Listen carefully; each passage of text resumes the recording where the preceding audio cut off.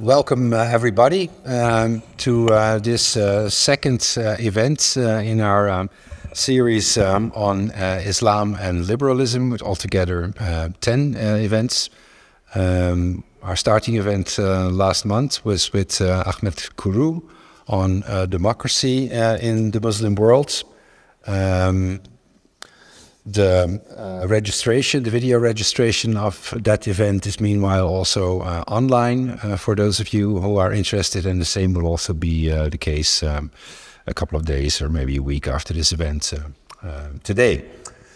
I also want to already point you towards our next event, which will be on the 20th of April about women's rights and Islam. Where our principal speaker is the Iranian-born civil rights activist Mariam Namazia. So I very much invite you to be present there as well. Then regarding today's event, unlike what was advertised, I regret to inform you that one of our speakers, Ludovic Mohamed Saed, will not be here today. He actually cancelled his participation in the last moment, a couple of days ago. And it's not entirely clear why he cancelled, not for personal reasons.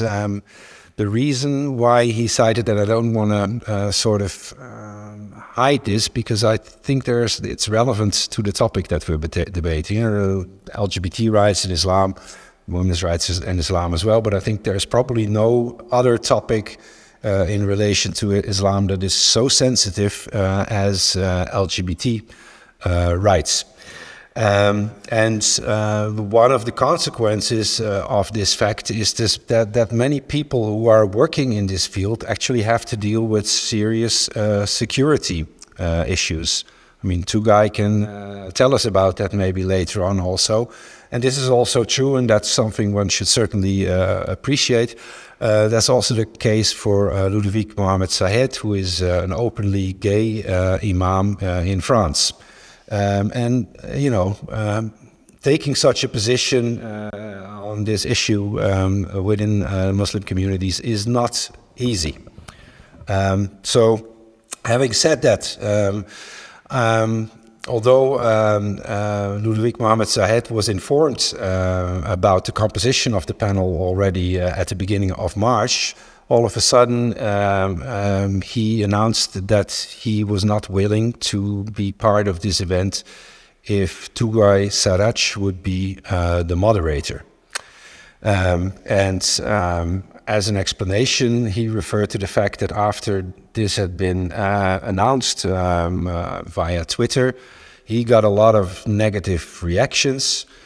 He referred in a very vague way to security issues, but when asked to be more specific about what these issues then were, he remained silent and refused to become more specific, which I think, if there were really security issues, is quite inappropriate, because if there are security issues related to Tugay's presence, then that's something that concerns Tugay, and it actually concerns all of us, and especially concerns us as the organizers. We don't know what exactly happened, but I think the fact that Ludovic Mohamed Saed, for whatever reason, is not here today is indicative of the difficulty of having the debate on the topic that we're debating today, and that's all I want to say about it. And I want to reiterate what I said at the beginning. You know, one should appreciate that everybody who's active in this field has to deal with these security issues, and that also goes for Ludovic Mohamed Saed, and that might explain part of his behavior. So, yeah. Tommaso Virgili will moderate this debate, and he will also introduce our two speakers, Arash Guitoo and Tugay Sarac. So let me just say a little bit about Tommaso. Tommaso is a senior researcher here at the WZB in the department Migration, Integration, Transnationalization. He is a lawyer by training. a legal scholar, and he specializes on minority rights, both in countries of the Muslim world as well as in Muslim communities in Europe. And he is the author of the book Islam, Constitutional Law and Human Rights, Sexual Minorities and Free Thinkers in Egypt and Tunisia, which appeared with Routledge in 2021. So with this, I pass the floor to Tommaso, who will introduce the two other speakers. So thank you very much, Ruth. Thank you very much. I'm very happy, despite the sudden change in the program. Sorry for you that you have got me instead of another more relevant speaker, but still I'm very happy to be here to introduce this talk, which I believe is extremely important and topical, for the reason that Ruth was saying, that the topic of LGBT rights and Islam is perhaps one of the most problematic. And this emerges from the Muslim world.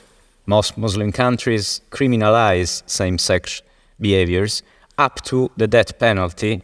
The 11 countries that criminalize homosexuality with the capital punishment are Muslim countries that do so citing Sharia law, but also in our Muslim communities in Europe. Several studies show that within Muslim communities, LGBT people are subjected to a level of homophobia and sometimes active persecution, which is higher than among other communities.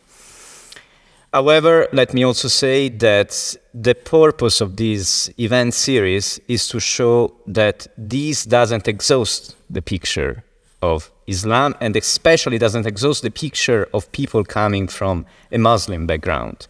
There is no one Islam, there is no one prototypical Muslims, and that's why I'm very happy and proud to have these two gentlemen close to me today to show that another way is possible, that there are people brave enough to challenge, no matter how big the majority is, to challenge the rhetoric of the majority within the Muslim milieu. So on my left, I have Tugay Sarac, as Ruth said, is a lecturer at the progressive Rushd-Goethe Mosque in Berlin. And this personal story, allow me to say a couple of words of it because it's extremely relevant for the purposes of this talk. He self-radicalized himself a few years ago because he struggled to reconcile his homosexuality with his faith. And actually now is running a program at the mosque for ex-Muslims and LGBT Muslims, a program of lectures, roundtables, even marriages. And he's also addressing youngsters in schools to present a liberal interpretation of Islam when it comes to women's rights and gay rights.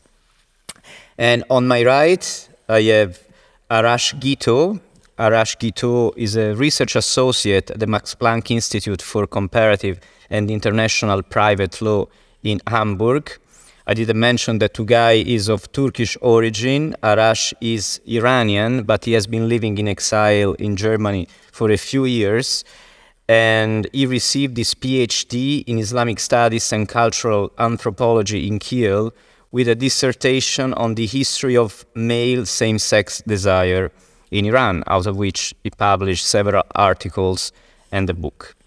Now, each of the speakers will have about 15-17 minutes for their initial presentation, and then there will be time for a discussion with the audience.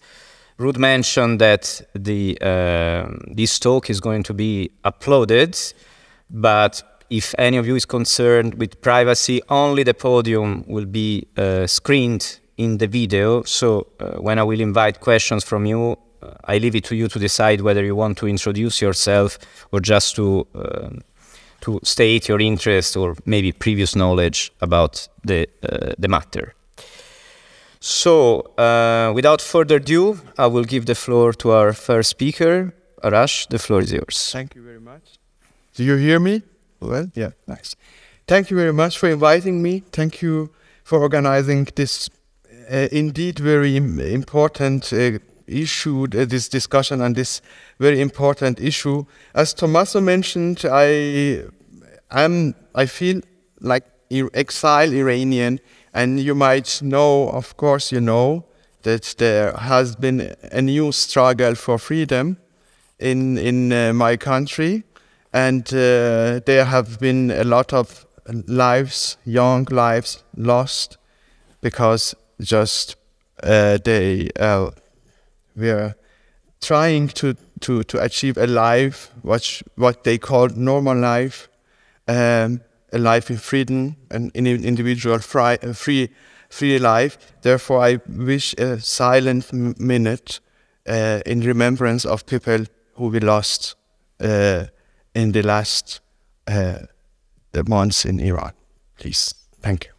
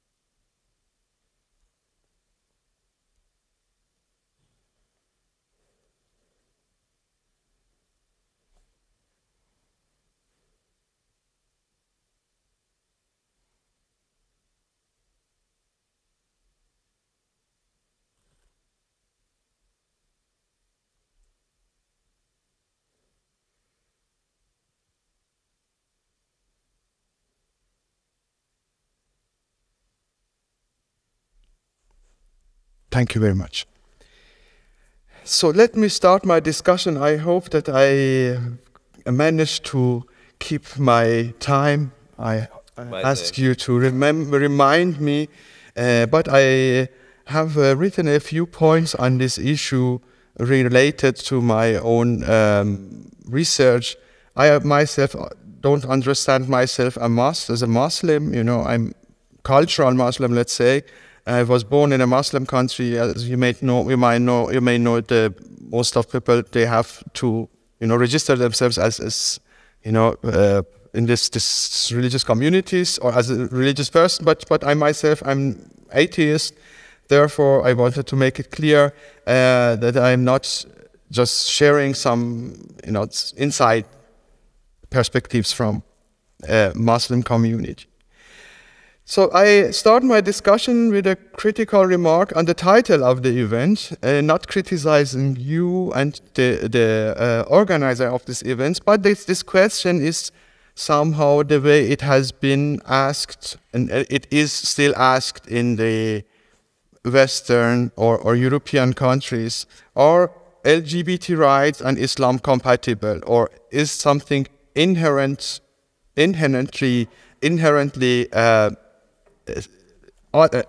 special about Islam that just hinder this harmony between homosexuality and being Muslim?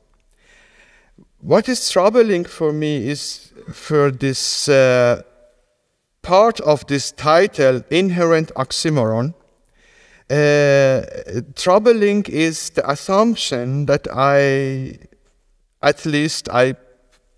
understand under this term, inherent oxymoron, that there is some kind of unchangeable truth about religion. You have your LGBT rights and Islam, inherent oxymoron or possible harmony.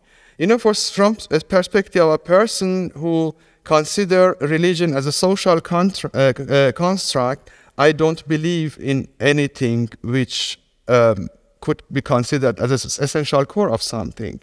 And there are enough historical examples to see that religions are changing.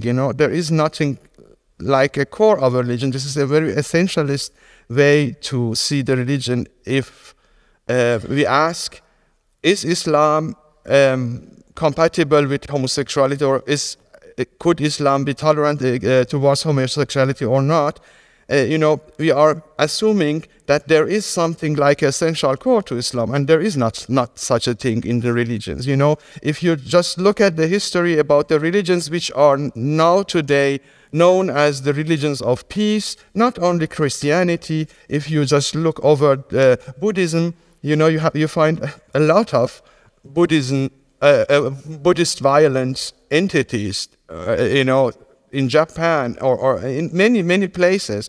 And can you ask this question? Can you really ask this question about Christianity? Is Christianity inherently something different from other religions, that this one is an exception, accepting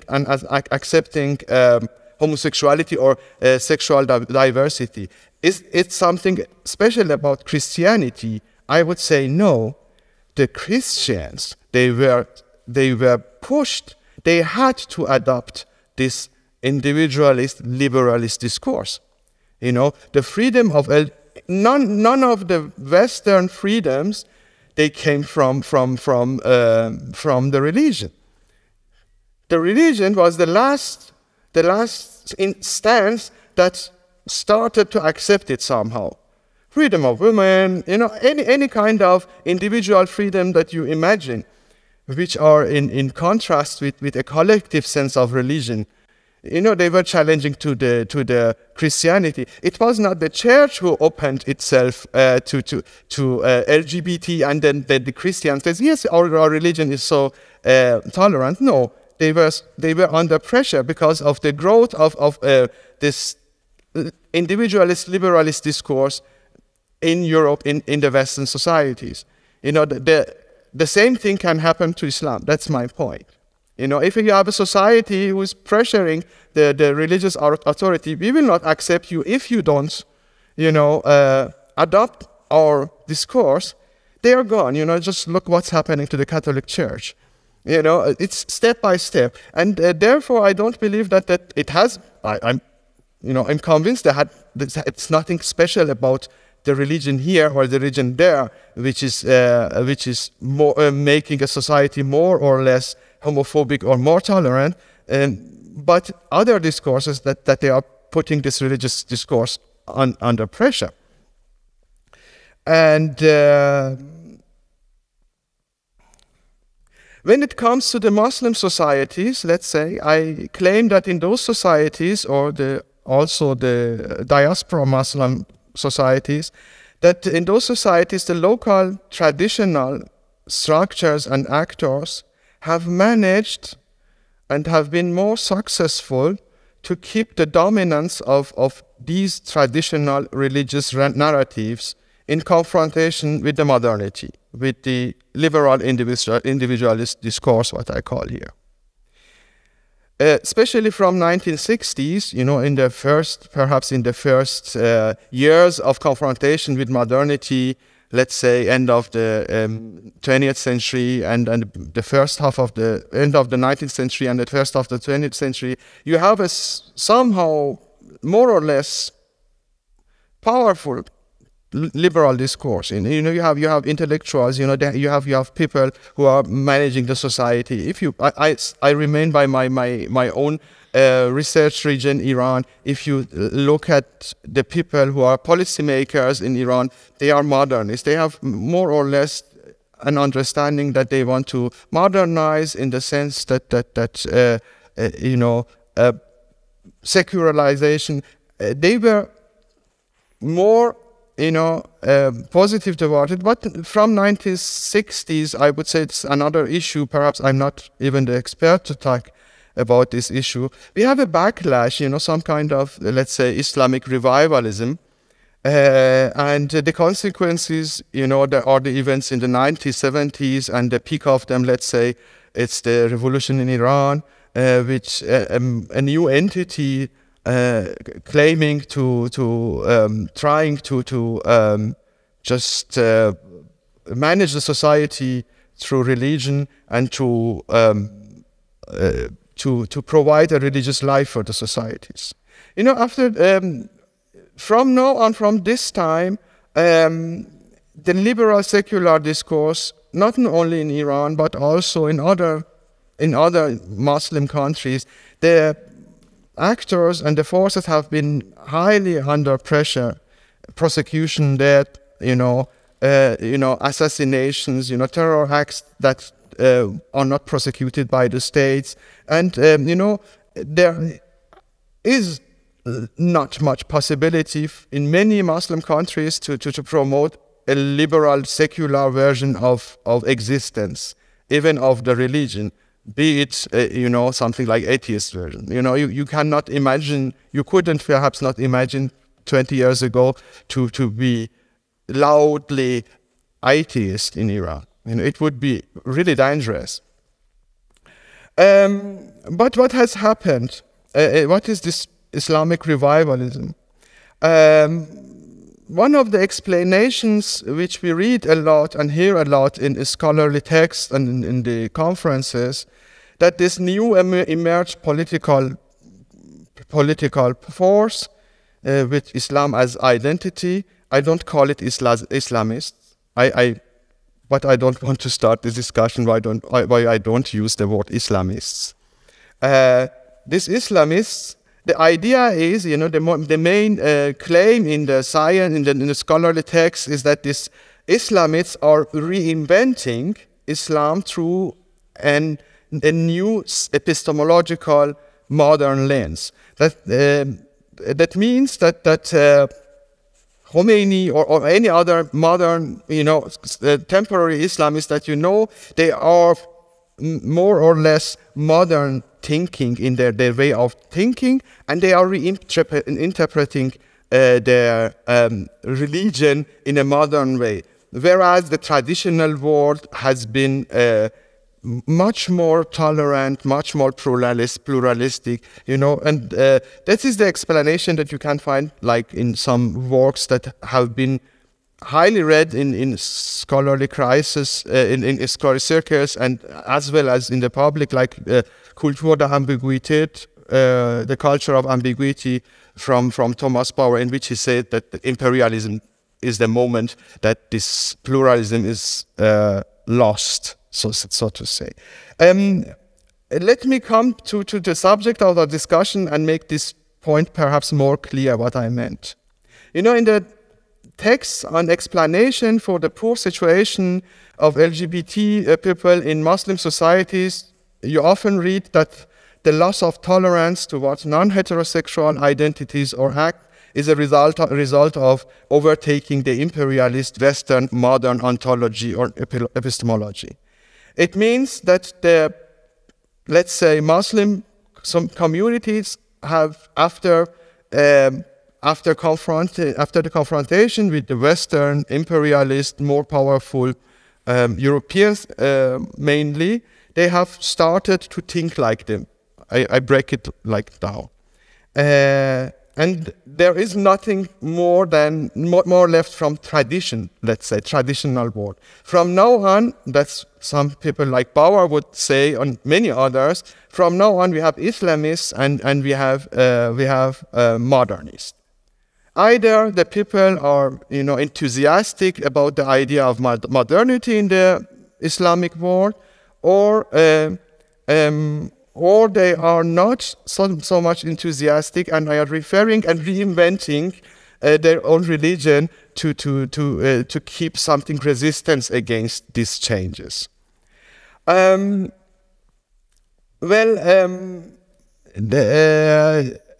This would suggest, and you read such things like, from now on, the Muslim societies have started to prosecute LGBT people, and before that, it was very nice. It was very tolerant, it was very pluralistic, and everything that's oppressive is oppressive. Everything that's repressing the LGBT community is something like learned from the West.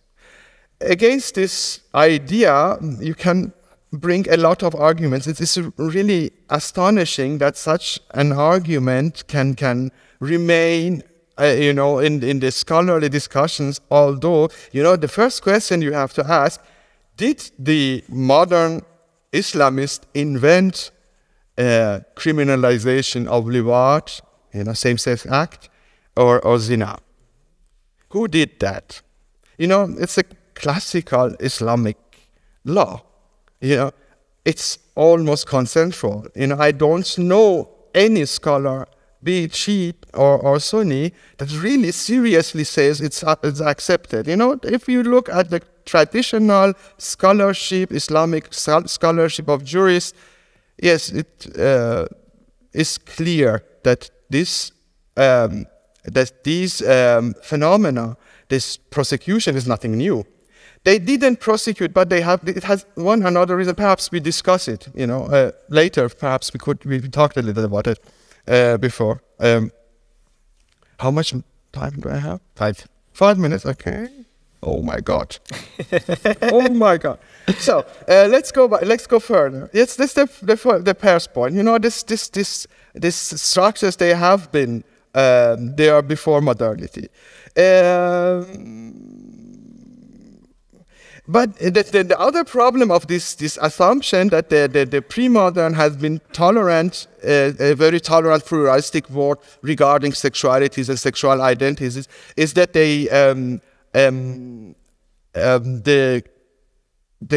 have just a few phenomena which are not heterosexual, a relationship between old men, or elder guys and younger, you know, pederasty, something as this kind of relationships between young men and old men. This is the only same-sex practice that you can find in the pre-modern Muslim world, just like many other pre-modern societies. It is itself another discussion how this phenomenon exists.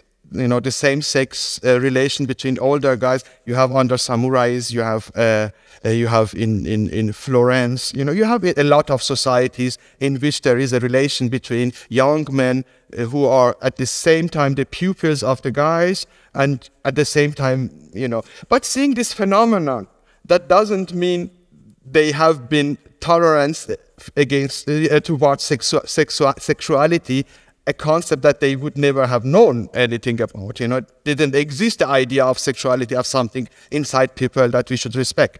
Okay. So,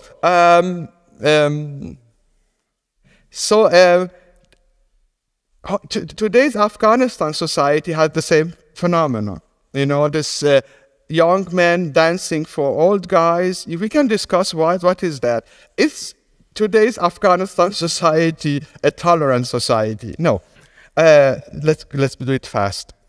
So the most critical thing that I have to say, you know, this is the assumption that the Western people are coming, they are there, and the non-Western societies, they say, now we have the truth for us. It's not a religion. They don't accept it. You know, you offer your explanation for the word. Of course, it is very, very convincing for yourself, but not for the others. You know, the assumption that the actors of the Middle Eastern societies or the Muslim societies, they were confronted with the modern ideas of sexuality, and they said, yes, we will overtake it and we will get homophobic. How did it happen? There is no evidence for this claim. You know, if you look at the history of dealing with same-sex issues, which I did, it's always the contrary. I come to my point to say, until 1990s, you know, you have these traditional patterns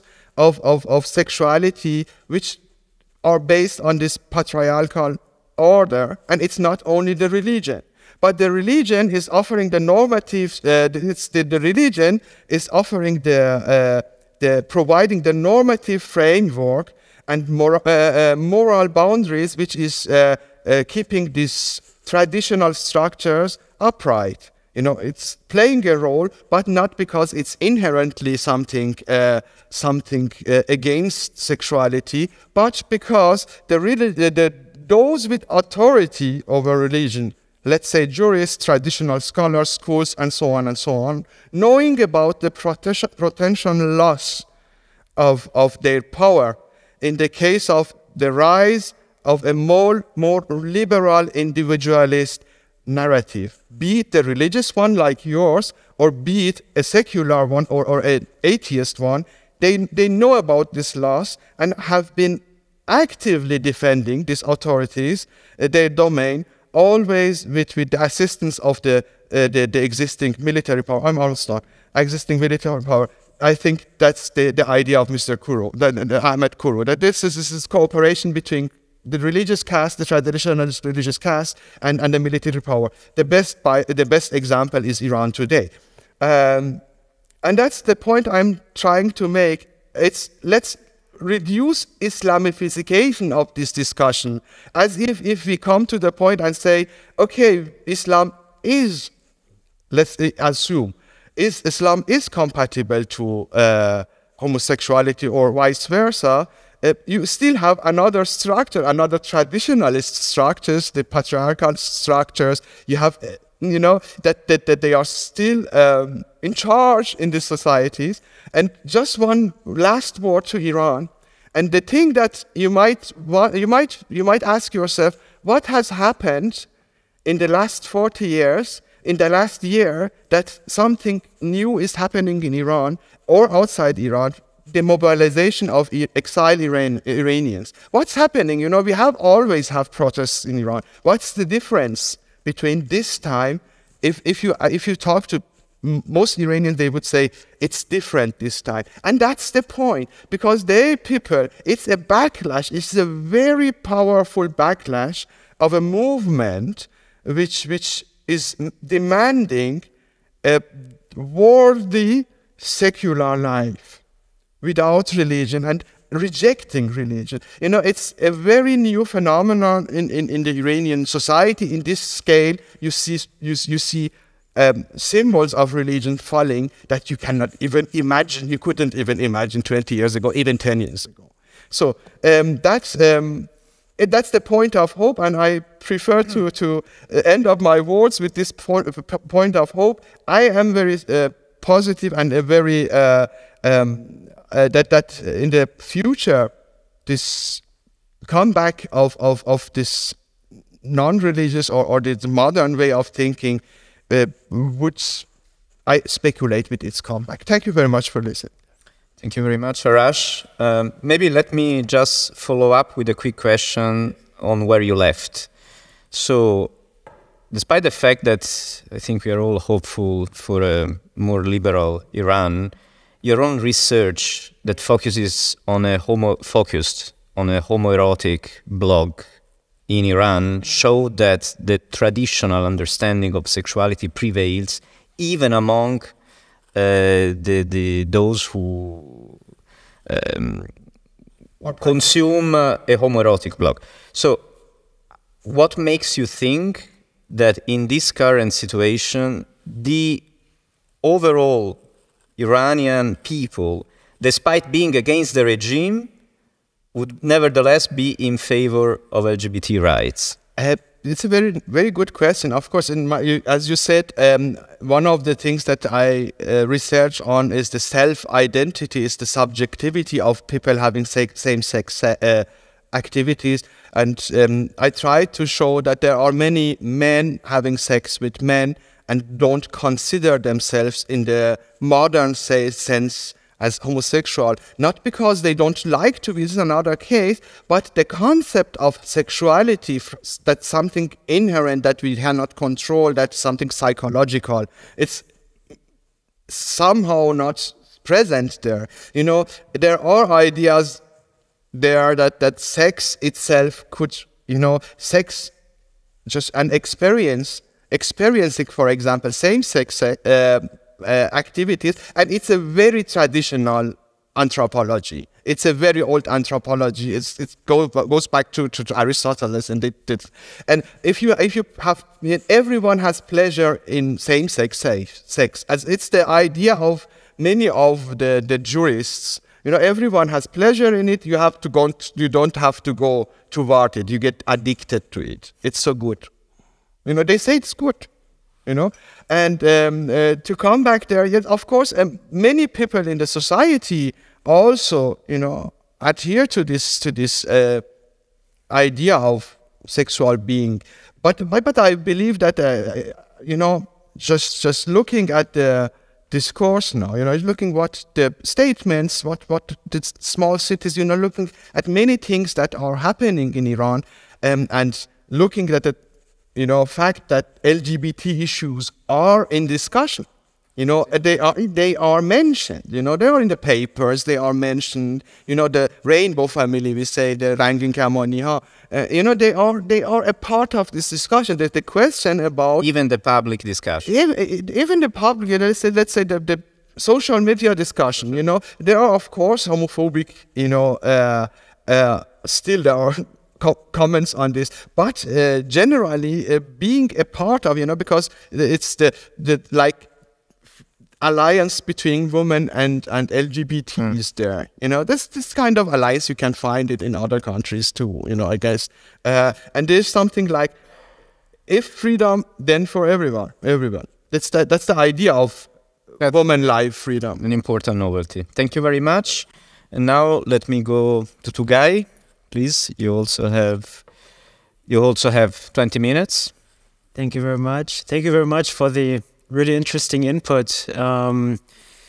Definitely, I would agree that it is also an issue of patriarchy, not only religion, but there's a basis in religion, but it is lots of issues about patriarchy and religious authorities that are scared to lose their authority over the believers. I can tell you a short story about the founding of our mosque. So our mosque was founded by 5 people, people all over Germany and Switzerland, and the whole community it's a very diverse community. So we do not say we are a Sunni mosque or a Shia mosque. We just want to be a mosque for everybody, so that everybody can join us. We always mostly speak in German, so everybody can understand, because of course I have a Turkish background. Our imam is Egyptian. If he would talk in Arabic, I wouldn't understand anything. I would understand something, but not a lot. But when we founded the mosque, immediately religious authorities from all over the world had things to say, and not just some imam from whatever Buxtehude, but the University of Cairo wrote a fatwa against our mosque, and the fatwa wasn't a real fatwa, to be honest. It was just 3 lines saying this is against Islam, this has to be closed, done. And Diyanet, the Turkish, how do you say, Amt, or let's just say Ministry for Religious Affairs, they wrote the German Bundesregierung, the government, that it should close down our mosque because this is not covered by religious freedoms, and we are a Fethullah Gülen community mosque. I don't know if you know Fethullah Gülen, but Fethullah Gülen is pretty conservative. He is a preacher, an imam who was allied to Recep Tayyip Erdogan, and now they are enemies. And this is something that always happens, that people point to us and say, you are Fethullah Gülen, you are PKK, you are this, you are that, just to make us the other.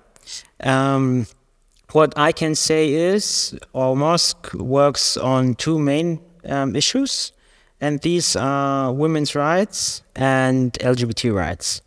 In our mosque, women are allowed to wear what they like. Of course, it's a religious space, so we usually don't go there with, I never went there with a tank top and shorts and mini skirts or whatever, but women are allowed to come with or without hijab. And this is something that makes people angry. But the main issue is we are open to queer people.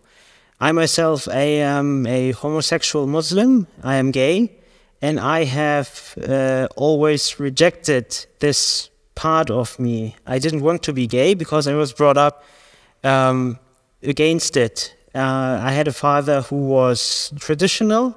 not very religious. So he was a Muslim, yes, but he was Turkish. And the main point of his conservatism, you could say, was that he was born in Kayseri, in the mountains of Turkey, central Anatolia, and he came here with the mindset of people who lived there.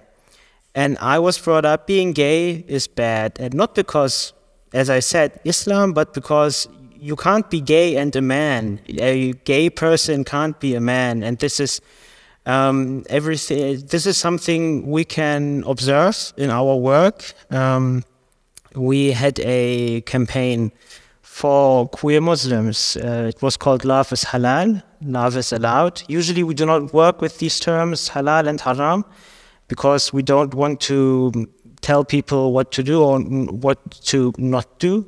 We want to give them the sources, and then they can read them and they can work on them with us, of course, but I don't like saying what you're doing is haram or it's halal. But there we said it is halal, and I will in a few minutes come to why we say that, but in this campaign we had 5 people who were seen on posters. 2 of them were anonymous, 3 of us were visible. So we had the Kurdish queen, who is not the actual Kurdish queen because there's none, but a Kurdish drag queen, a Marwa, who is a lesbian, and me as a gay Muslim. And then we had a trans person and a bisexual person, not visible. And we all got lots of death threats and yeah, Beleidigungen, insults, lots of insults, lots of death threats, until the point where I couldn't go out safely because people saw me and they recognized me because there were photos of me all over the city. And that's why my hair now is so long, because I had to kind of change my looks. I had very short hair on the photo and a longer beard. So I changed that and always walked around with the FFP2 mask. And only I had to do that. This is the point that I wanted to get to, because as a gay Muslim, this is what we saw. I got the most death threats. I was not the only one who got them, but a gay Muslim is seen as trying to destroy the concept of a man. Not only me, but this is something that we saw. Why do we say love is halal? Yes, there is the story of the prophet Lut. Christians and Jews know the story of Sodom and Gomorrah. And the city was destroyed as a punishment. The Quran is not very detailed on the whole story, not as much as the Old Testament.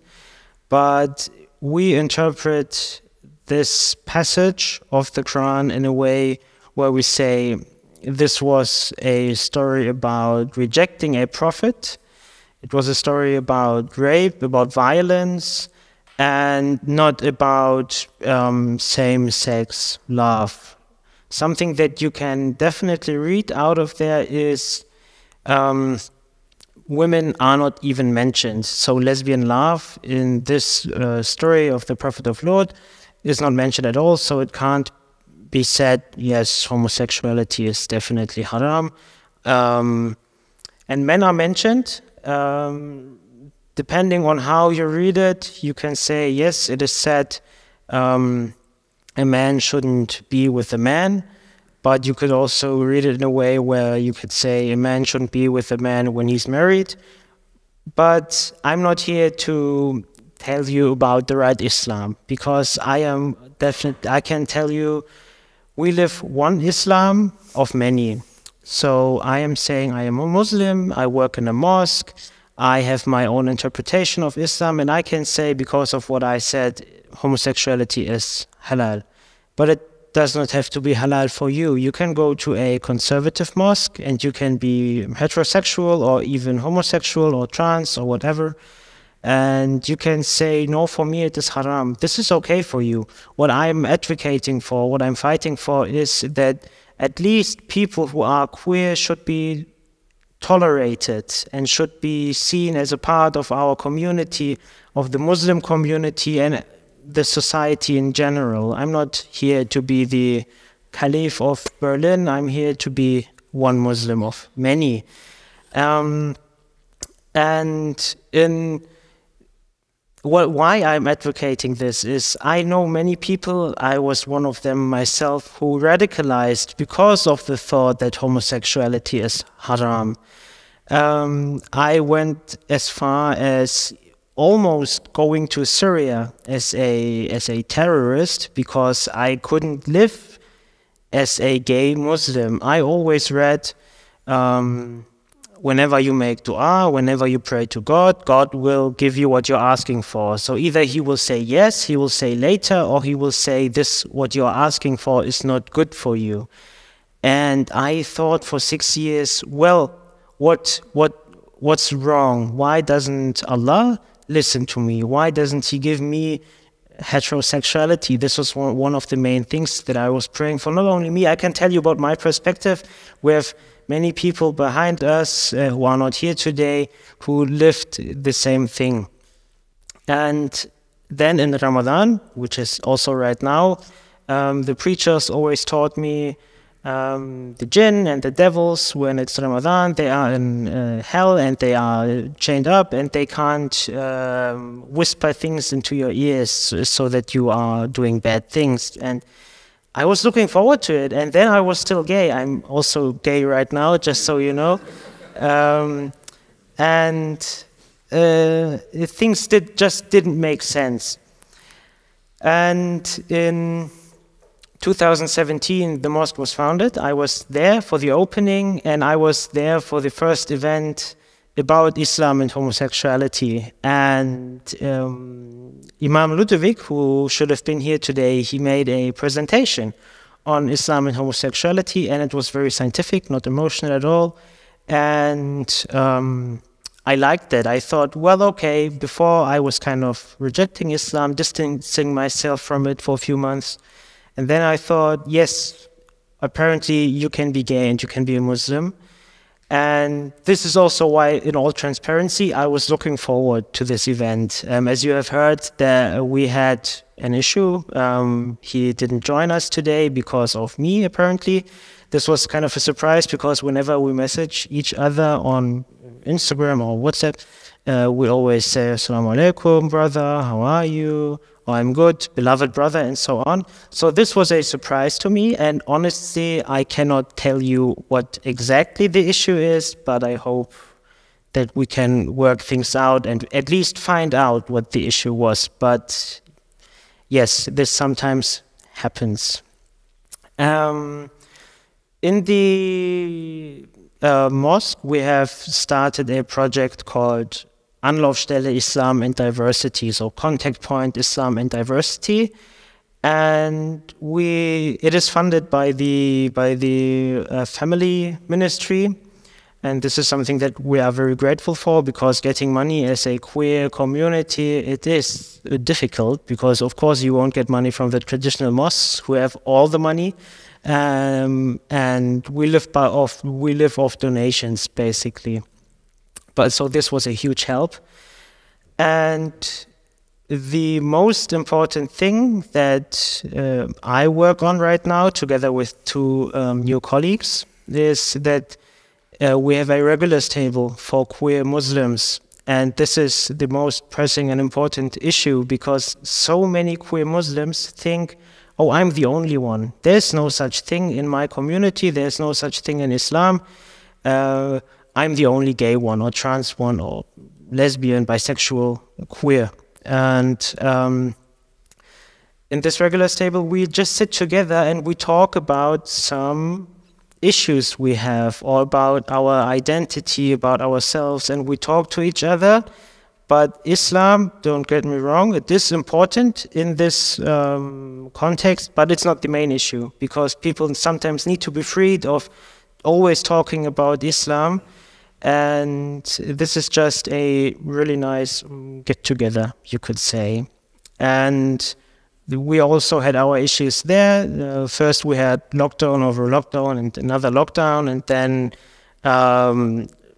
also the issue of money, because where do you meet up? Many people rejected to meet up in our mosque. So of course we have this beautiful mosque and it is a big room and you could always meet up there.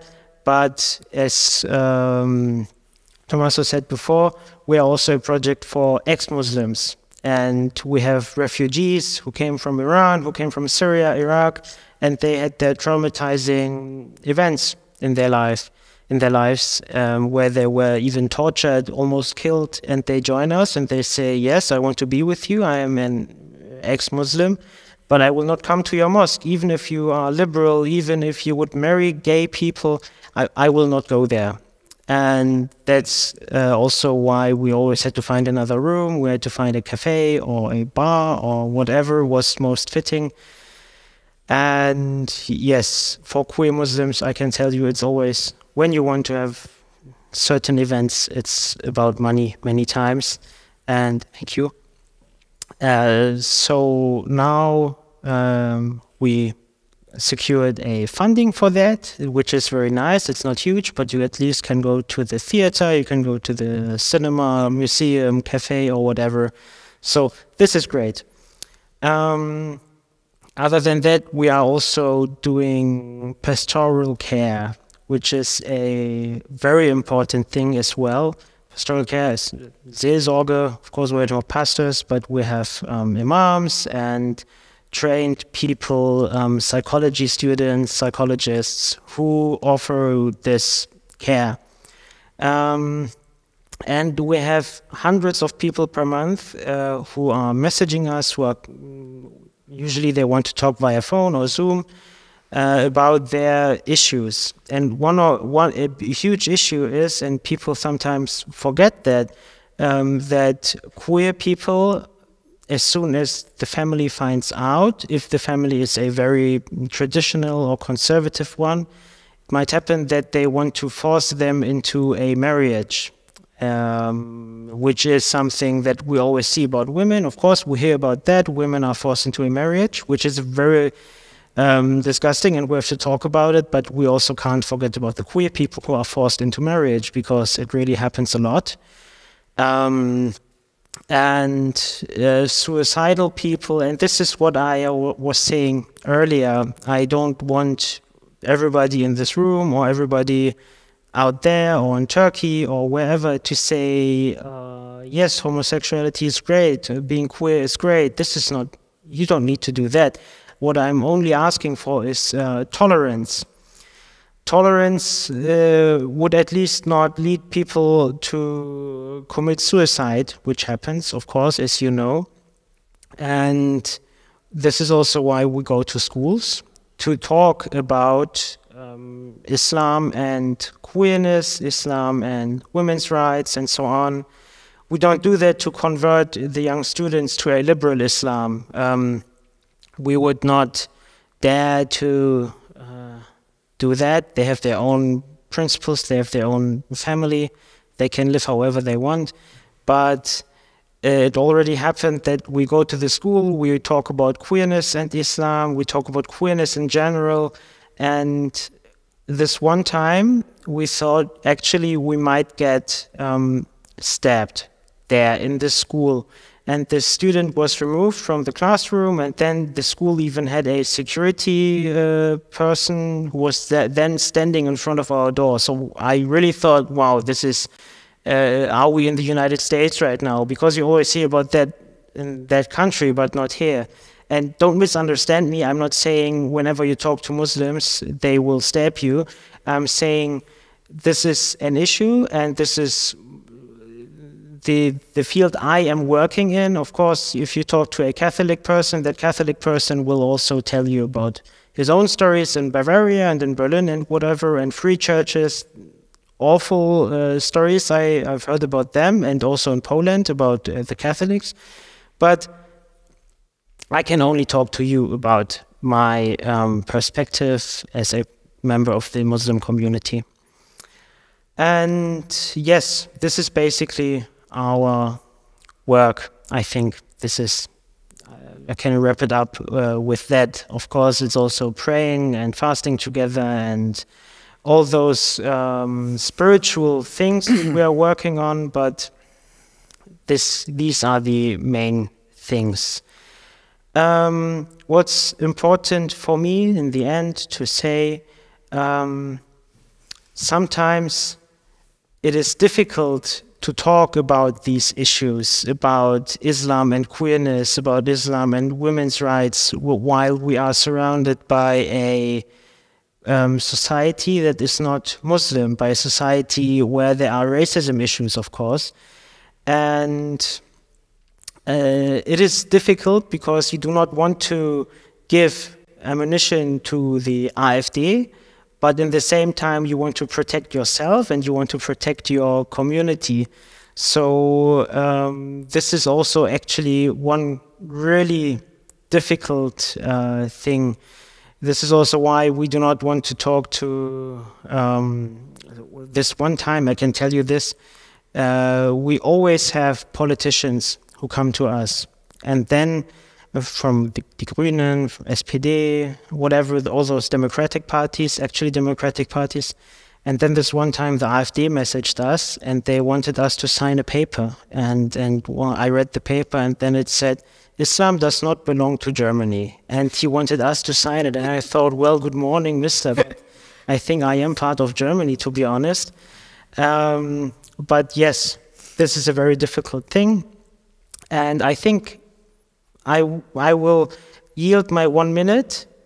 I think I've talked about the most pressing issues that we are working on, and maybe we can talk more in the question and answer. Thank you very much. And personally, I find the work you do absolutely commendable. And let me say something about the threats. I think the more threats you receive, the more they show not only how brave you are in what you are doing, but most of all, how much your work is needed. So I would like to know if you, facing these threats, if you receive supports, and if it happened to you to receive support from places, institutions, or people you didn't expect, and vice versa, if you were expecting some support that instead didn't come from somewhere.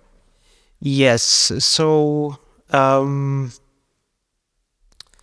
I didn't expect support from my old school friends, to be honest, because they became my friends when I was a Salafi Muslim. I was really radical. We all radicalized together. And then a few years ago, 1 or 2 years ago, they messaged me and they said, the work you are doing, it's great. Don't let these people fool you. Don't let them threaten you.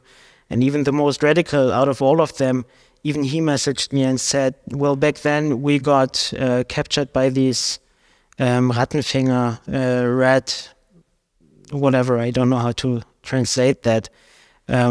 So the hate preachers, don't let them insult you or whatever. So that was something that was really important for me.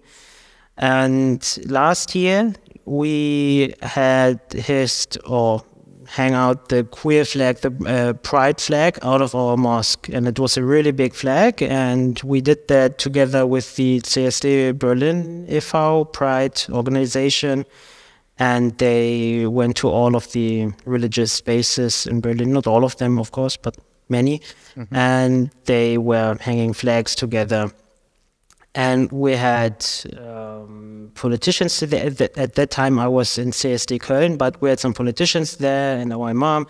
And as you also said before, we got lots of threats from all over the world. So from Egypt, from Chechnya, from Turkey, Russia, Ukraine, all over the world. And we didn't get that much solidarity there, I must say. We have a Anti-Diskriminierungsbeauftragte, and I was quite happy about what she said, because she said the important thing is to make these threats, to make these, not concerning us, but in general, to make everything public. People have to know in order to know that there is something they have to fight for, freedom. And we messaged her, and she didn't want to show her solidarity publicly. So that was a disappointment, honestly. But of course, we have politicians in Berlin who showed their solidarity from all the democratic parties. Okay, thank you. So thank you both. Before opening for questions, I would like to challenge you both on your respective points. I think both your presentations were extremely interesting and raised inputs for reflection maybe from opposite angles. So in your case, Arash, I would like to bring your premise to the further conclusion. So you stated correctly then that it is not about Islam, but that Christianity, for instance, was as a religion homophobic, or that in any case it has been secularism that in Europe has brought about human rights. But I would like to go even further and to say that homophobia is not even about religion. I mean, I still remember from high school studies when we study Latin literature, the role of the passive partner in Latin literature is pretty much what you describe in your studies. Yes. But even if we go more recent in time, Nazis were actually prosecuting and butchering gay people. Communist regime, despite their atheism, are actively prosecuting and butchering gay people. So my question is, what makes you think that it is about religion?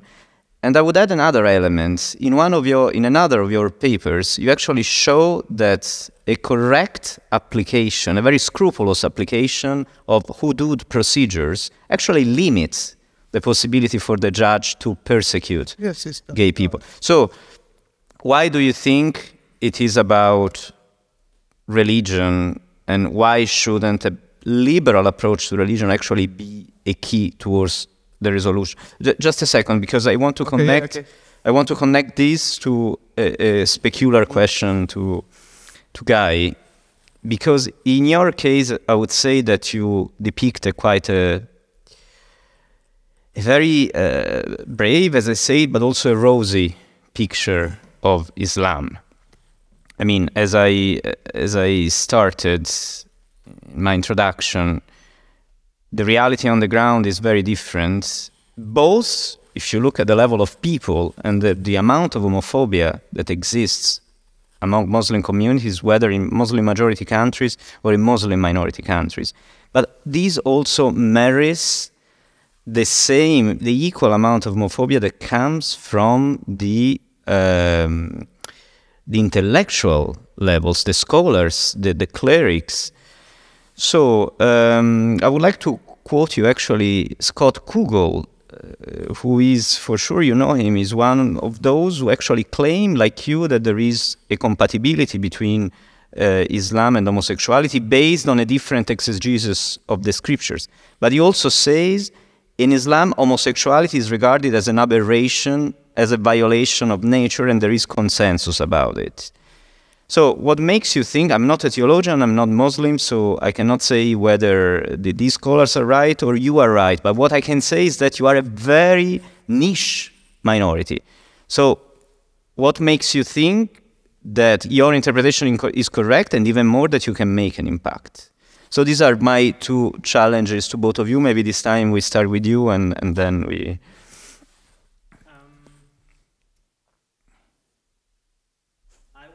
Definitely agree with you that this is a niche interpretation, but I want to point out that just because there aren't many who believe in something, it has to be wrong. And when it comes to Islam, as Arash said before, religion always changes, and it has been changing for 1,400 years. Islam has been changing that entire time. And when I go to most of the imams and the scholars who say homosexuality is haram, They will also tell me that no matter if I live in Turkey or in Syria or in Germany or wherever, nowhere on earth I can have slaves. But having slaves was something that was possible 1,400 years ago. It was possible 1,000 years ago, and even 100 years ago. So there's something that has changed.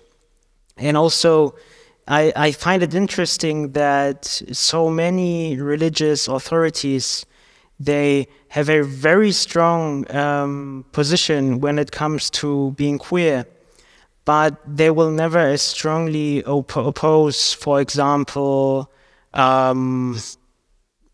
gambling or drinking alcohol or whatever. They might say it is haram, but they will not say it in this fierce way, saying this is westernizing our religion, this is destroying our religion. They will say something like, okay, yeah, you shouldn't do that, it's haram. Of course, they will say that. But I have my interpretation, and I can base my interpretation on, as I said, my own interpretation of Quran that I've told you about.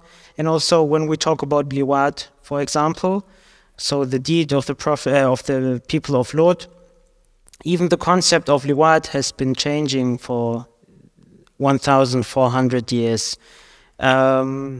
Pretty early, the scholars said liwat is anal intercourse. And then they said liwat is pederasty. And now many people will say liwat is homosexuality. So there has been a change in a way that I disagree with. But of course, as Arash said, we talked before, I wouldn't say the colonizers made homosexuality haram. It was, for many people, it was haram before, but yes, this is what I can tell you. But I wouldn't say my interpretation is the correct one and everybody else is wrong. Just then the second part of my question, maybe we can address it later. How can you make an impact? I mean, how can such a niche interpretation actually become widespread? But maybe we can also go back. Yeah, I can also to that in the if you want to say I can just say it now. The impact I'm hoping for is not to change all Muslims on earth. The impact I'm hoping for is helping young Muslims and also older Muslims to not radicalize themselves, to not leave Islam. They can leave Islam, I wouldn't have any issue with that. But what I saw is many queer ex-Muslims, they are missing something. You know, there is Gayhane, it's a queer club, and it's like great Turkish, Arabic music, lots of queers. And when you go into the smoking room, I don't smoke, but I like to go there for the conversations. Many people will tell you that they are missing something. They find it very interesting to talk about a liberal mosque, a liberal Islam. And this is the impact I'm hoping for, helping these people who need it, not changing something for everybody. Thanks. Thank you. Okay, I hope I get your question right. You know, if I didn't, please. Yeah. I don't believe that I made it all about religion. I asked for something like the opposite, to reduce this discussion on religion. But what I was, perhaps that's the reason that I made this impression. I believe, of course, that the challenges of authority about what is a human, you know, the most challenging, discourse is the religion. You know, who is deciding about happiness? Who is deciding about, this is the separation between the divine law and the nature law. As I think you're a lawyer, you might know. This is the separation between divine law, the God's law, and the nature law. That's the moment if let's say the Europeans started not to wonder about things that are not like what God said or wanted, to question the compatibility of nature with law, let's say with religion. This moment hasn't happened. To be frank and to be reductionist, it's perhaps not reflected enough, but I believe that's the authority of religion as defining, happiness, defining the goals of life, and defining nature. It's the moment if you start to say the nature, it has other, logic than divine logic, and they don't have to pass together. Then you come to a moment, there are contradictions. There is same-sex, orientation. There is, there has been, there will be, there is. And it's the moment that if you are in a religious discourse which say the thing that God says is the right way of nature, then it is about religion. Because, even when you start defining the world through the lens of God, having him as the center, this is this theocentric view, of course it had impact. But just to come back to some examples on Tugay's own life or the people you have been talking about, it's not about only religion, it's about masculinity. The problem are, as you discuss also, the main problem is the passive man. The passive guys, they are breaching against understanding of masculinity. The other ones, women, I'm sorry, please don't take this sentence from me. Women have been really ignored in sexual history, because lesbians, or same-sex among women, you could urge this person to marry and make her be raped in this marriage, and that's what happened to lesbian women. They got married, and then perhaps they got raped in their marriages, but they weren't not challenged because of if an ideology, if the worldview is androcentric, the man is the best one. This is the man who is unfocused. Therefore, not only in Islamic culture, but in any other homophobic structures, the first target is the effeminate gaze. People who are not manly enough, not masculine enough, and that's the same point. And if you look at this stories what I told, they are men and gays. These men, they are the one. They also have same-sex activities, but the gays are the passive one. They are. That's the problem. Yeah. What I'm trying to say, of course, is the question of masculinity, the understanding of masculinity and sexuality, gender. Yeah. Thank you. Yeah. Thank you very much. Now let's open for questions from the audience. Let's see. Yes, please. I think there is a microphone coming. Thank you. Thank you both very much. My name's Sean. I am not Muslim, was raised Catholic, so I think I have a very kind of good understanding of where kind of the intersection between masculinity, patriarchy, and kind of religious dogma lie on the other side.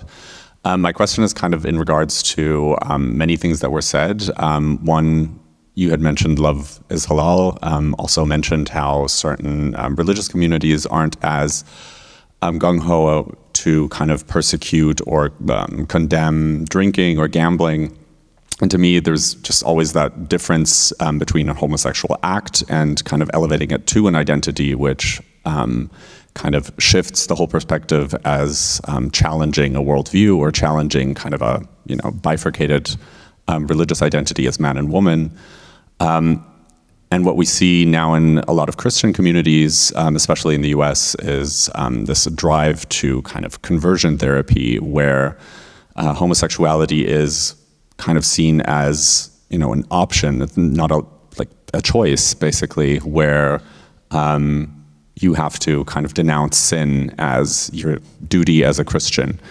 And I think my question is, how do you see that kind of plurality in, for one part, kind of accepting homosexuals and just seeing it as their duty to kind of withstand sin, versus condemning homosexuals as kind of an abomination of nature? and maybe touching on that also, I know in Iran, for instance, homosexuals for a long time, and I think up until today, are kind of encouraged to just change sexes. So, which also adds kind of a twisted liberalism towards trans people who, I'm not saying they have an easy life, but they have options that you wouldn't have expected, say, from kind of a, from a Western perspective. And so, question is kind of geared towards both of you, if you could kind of enlighten us as to how these different elements kind of play into it and how the discussions are held within religious communities, but also within the, Iranian society or Muslim societies.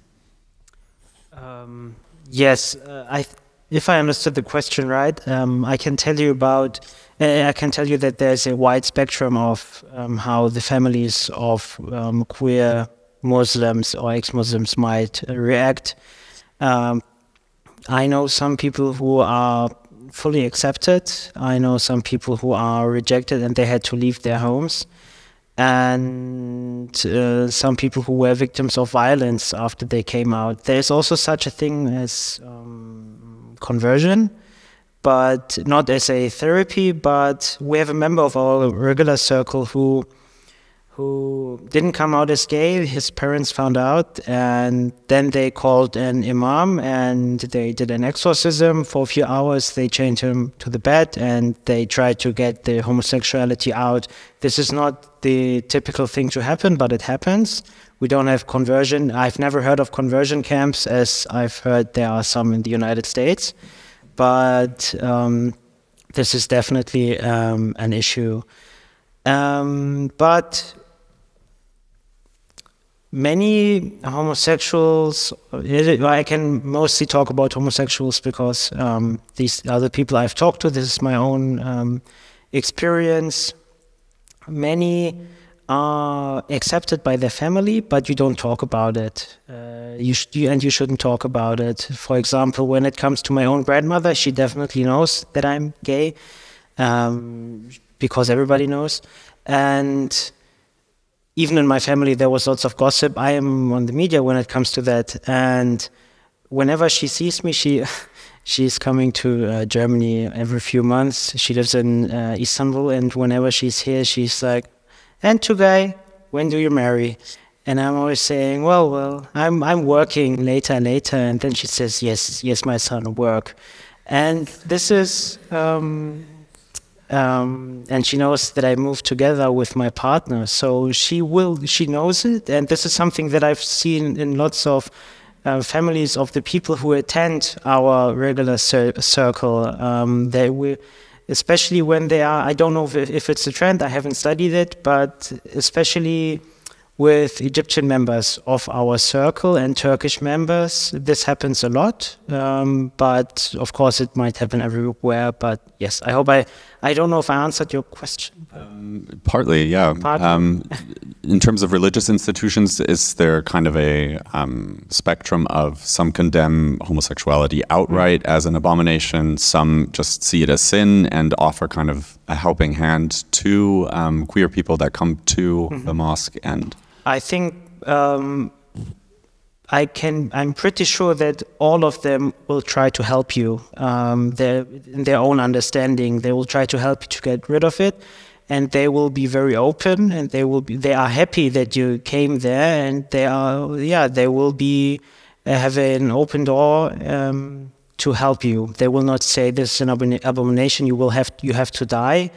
They will see it as very respectable. And I can tell you about one of the most famous online preachers, Pierre Vogel. He is a very radical person. He radicalized me in my youth. And back then, and still today, he's always talking about this gay person who is a member of his community. And he's saying, look, he was successful, you can also be successful. He's the good one. He is trying to get rid of it, and now he's married, and now he has kids. You should do the same. So yes, they will try to help you.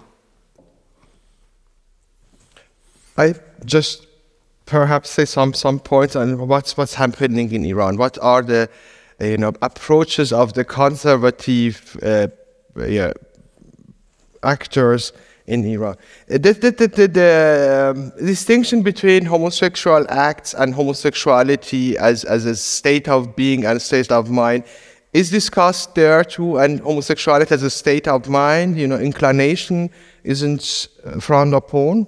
They say it's okay, don't do it. Just like a Catholic, approach.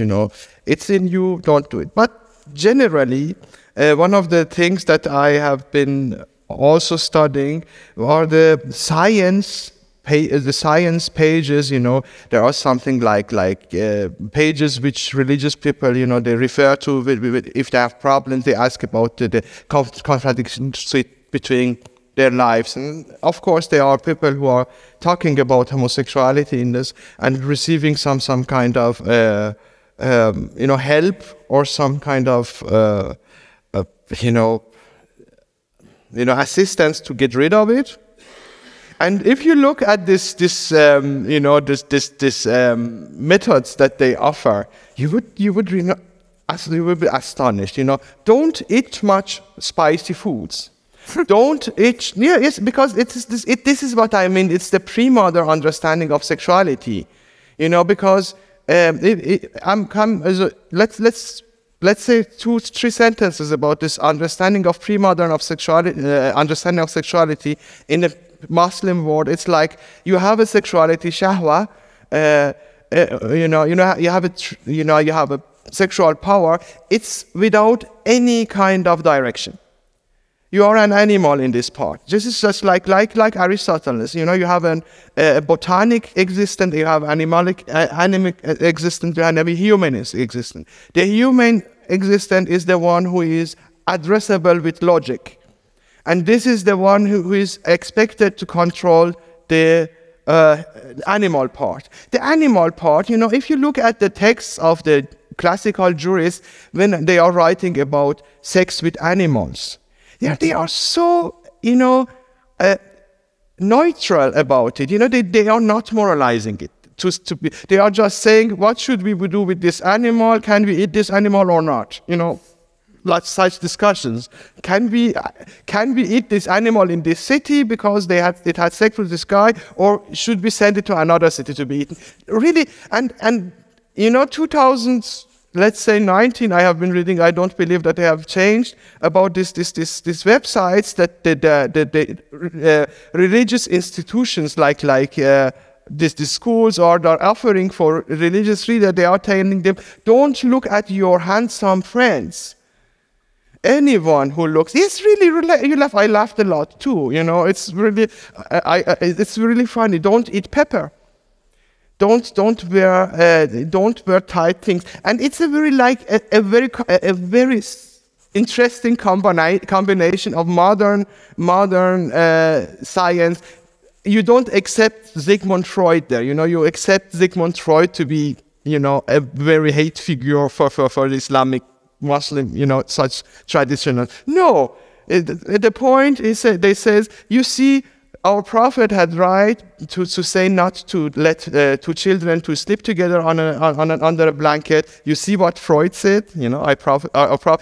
It's something a mixture of many things. But the point that I'm trying to make, it's not so psychologizing. It's not in a European Western manner. I would say that has to do with Christianity. That you look to what you search for sin inside people. The Muslim communities or the Muslim understanding of sin is more outside people. You are a neutral thing, and the Satan comes, and it's fun. Sin is in Islamic understanding something fun, of course. Everyone could have fun. Therefore you have not to start with it to get addicted with it. But it doesn't change the personality of a man who is sleeping with men. So no conversion therapy is suggested. Usually it's said, go to a doctor and check your hormones. Let's say, check your hormones for me is humoral medicine. Just look if your corpore, your body is balanced, like your hormones. 200 years ago, they were not the hormones, but the humors. If you have enough, red bile, white, yellow bile or black bile or something. Yes. Yes, I hope I could say some. Good. Thank you. Thank you. Thank you. Are there more questions?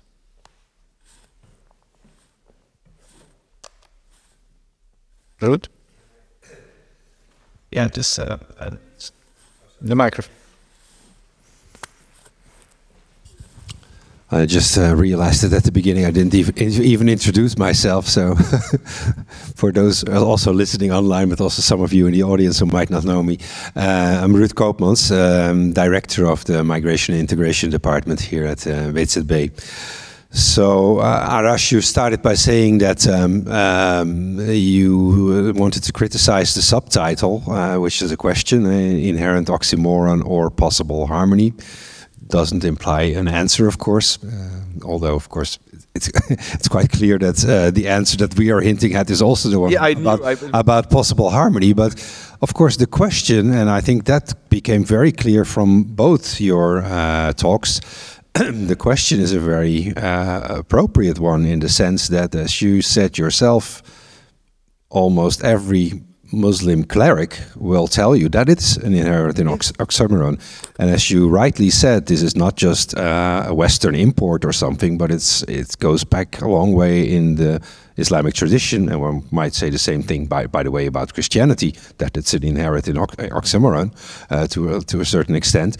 And of course, also in your personal experience, that question, is it an inherent oxymoron or a possible harm? That was the question that radicalized you. That's the question that tormented you. So asking this question is not strange. No, I tried to make this clear that I didn't criticize you for choosing this question. I see the necessity of this question, but I still remain on this point. If we accept this question as this first part, the answer should be no. Because if you are a social construct, if you consider things that human being have made, they are due to change. They are subject to change. There is nothing which has remained constant, and there is nothing. So that's the point that I still say there is not an inherent core. There is nothing special about Islam that the situation is like this now. Because if you ask the same question, you could have asked it 100 years ago about Christianity. The first movements against, the first, let's say, homosexual movements of the European world is something like, should we take these people to court or not? The first people who started to say no, they were the medicine, they were the doctors, let's say, who said no, they are not sinners, they are sick. Let them come to us. And at this moment, this is the moment that the doctors win. Let's speak Foucault. The doctors win, and it's the gamble of the priests, let's say, to say, we are also cool. They have to ignore a bunch of Christianity to say we are for tolerance towards. They have to get rid of a lot of Christianity. They have had to do it. They have done it. This John has been done. This, in the context of, let's say, Protestants, at least. In Catholic Church is being more, let's say, loyal to itself. But anyway, that's the point. What I'm not criticizing you for just